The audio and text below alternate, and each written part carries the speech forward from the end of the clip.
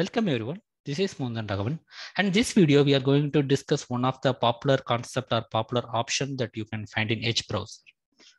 Let's say you have the PDF content to be read, or let's say you have some technical article, you want to read it. Rather than reading by eyes, you can listen to that PDFs. So there is an option in Edge browser that we are going to discuss now. So let's open any PDF in the Edge browser.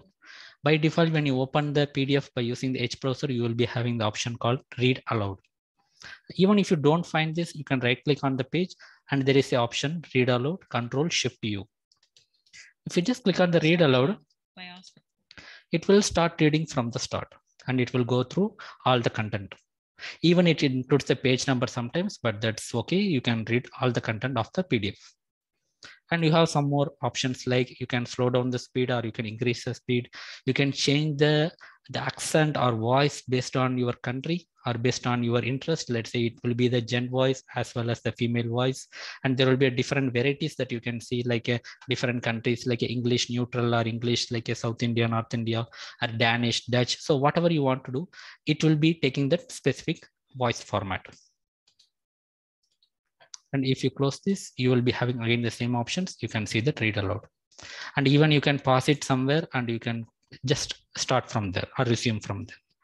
So this is the best option I feel. So it will be very good.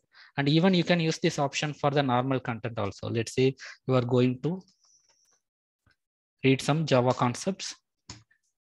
And let's say you are opening some of the popular sites to read the Java content.